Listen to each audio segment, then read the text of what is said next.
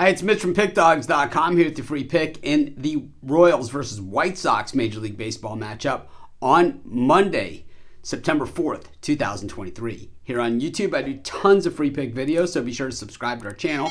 We do free picks every day at sportschatplace.com, pickdawgz.com, right here on YouTube, as well as across social media and our live shows. And when you give out that many free picks, you're bound to like some games more than others. And to find out which games those are, as well as to get best bets from the world's best handicappers, head on over to our website, pickdawgz.com. Click on the Premium Picks tab. While you're there, use the discount code PICK. You'll get 15% off all of your purchases of $19 or more.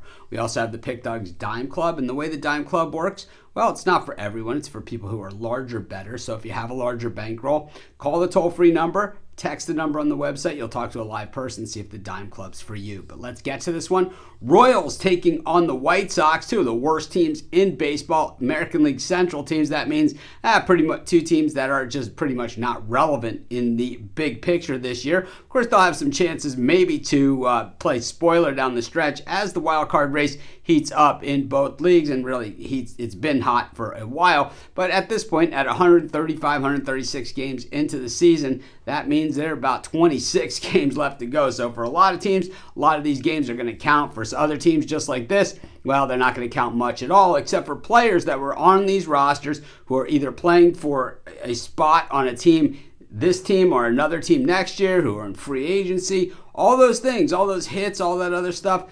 Believe me, when the agents go to negotiate with management, they all count the same, whether they're in a game like this or whether they are in, a game that decides the season. The thing about this one is the White Sox have just been really bad and inconsistent. And the Royals, well, they've been really bad and inconsistent too. And neither of these teams have really done much recently to speak of. The Royals had a stretch where they played some really solid baseball. We even jumped on them with our premium picks for a time, but really those days that seem to have come and gone and pretty much have faded to the wayside. And I think, when we look at the way the Royals are playing now, it has really, really been some bad baseball, including that sweep that they took at the hands of the A's last weekend.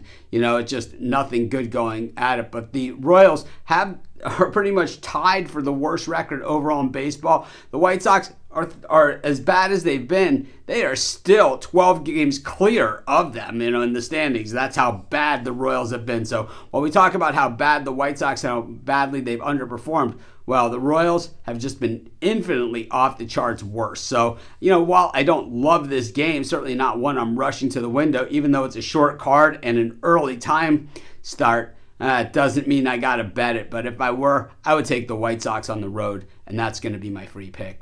Of course, while you're doing your picks today, putting your bets in, be sure to use our free betting tools at sportschatplace.com. Our betting tools are 100% free, and the way they work, they show you just how often all the bets on the board today actually hit. Then they show you today's odds, and from there, you can assess the risk-reward, putting yourself on the bets that come in the most, pay the most. That's how you make money betting on sports.